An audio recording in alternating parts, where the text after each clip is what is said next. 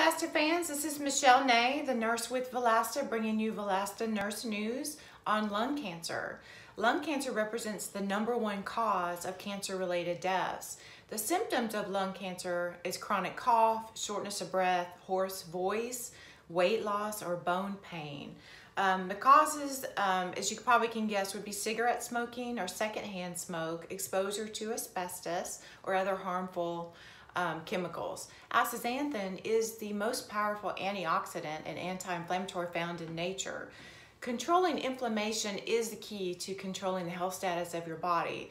All disease process and cancers first start with inflammation.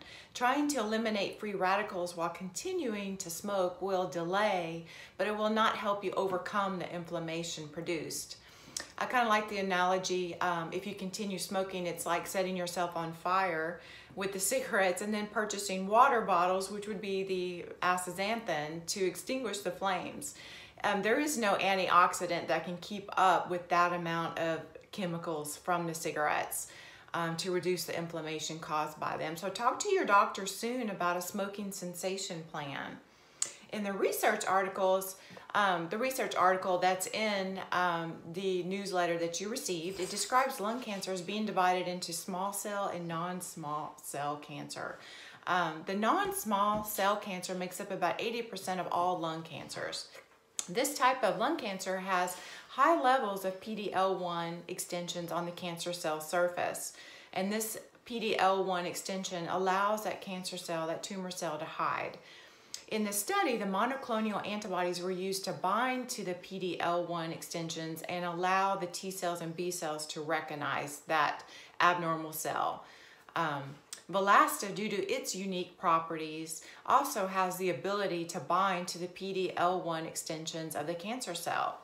This allows the immune system to see it, to see that cancer cell.